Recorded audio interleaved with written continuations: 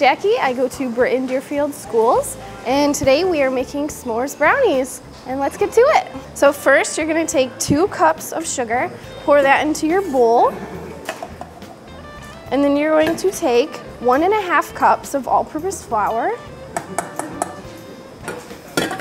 Then you're going to take a ½ teaspoon of salt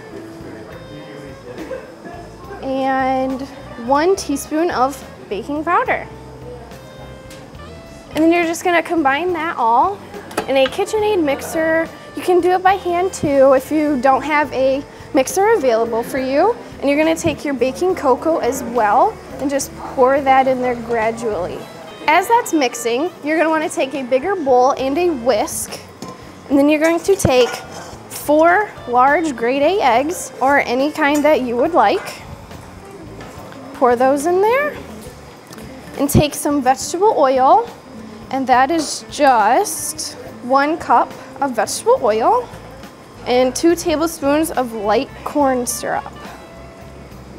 A rubber spatula comes in handy. Just make sure your area is always clean. You don't want anything in your way.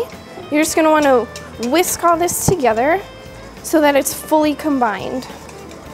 That is what it should look like when it's fully combined. We're gonna take a look at this, and you're gonna slowly incorporate your egg mixture into the flour mixture. As that is mixing, you're gonna wanna turn your oven on to 350 to preheat it. So now we're gonna prepare our pan.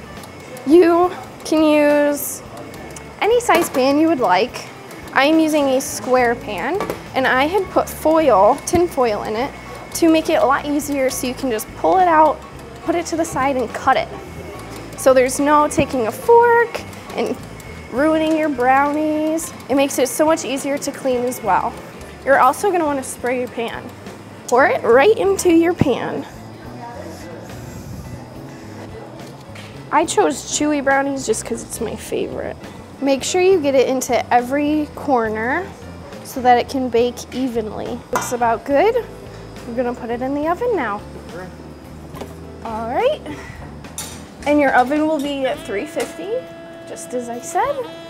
And close it, and now we wait 40 minutes. All right, so 40 minutes is gone. Take this out of here. And then right now, as you immediately take it out, it's still hot. So you're gonna take 2 cups of mini marshmallows, sprinkle them over the top. You can put a little more, whatever you'd like. Spread them out, whoop, so that they evenly get around the brownie. Then you're gonna pop it right back in the oven for about 30 to 60 seconds until the marshmallows all melt together. So we're gonna pop this in here. All right, we're gonna take this out of here. And then for a little more color, you can leave it how it is if you'd like, but a little more color, I'm going to torch it. You want to be quite a distance away so they don't burn, but if you like them to burn, you can go ahead and do that, like that one. And then take your graham crackers. You can do them whatever size you would like. Sprinkle that over the top. I took 2 graham crackers and crushed them up. You can do more if you would like. All right, and that is how you make s'mores brownies. I'm Jacqueline Gotts, and thanks for watching.